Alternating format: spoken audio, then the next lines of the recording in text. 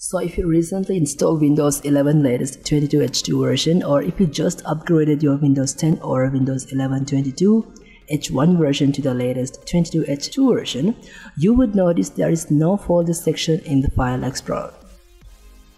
So in the latest Windows 11 22H2 version, Microsoft is decided to remove those folder sections from the File Explorer, or there is no more available folder section and included folders like 3D objects, documents, downloads, music, pictures, videos and desktop shortcuts. But the only problem is it is not showing in the File Explorer homepage, which is when you double click this PC icon, it will only show you local disk and disk partitions in the File Explorer.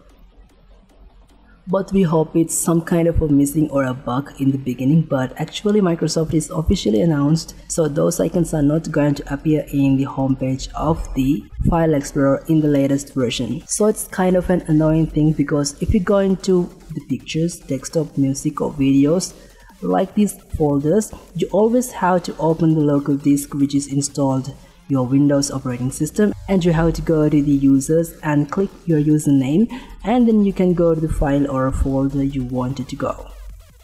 So also there is no option to get those folder section back. I think Microsoft must add that kind of option to the next Windows update. Somehow we can't wait until that happens. So if you just want it back, you just have to follow some simple steps. So follow my steps, follow my instructions, and you will get your folder section back again.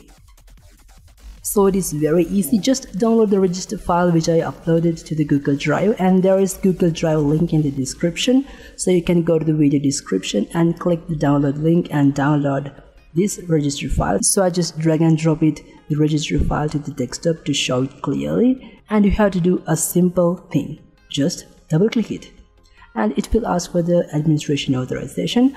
So after that, you can simply get your folder section back to your File Explorer homepage. And let's do, yes, it is simple as that. And kaboom, now you can see successfully I recovered those folder section.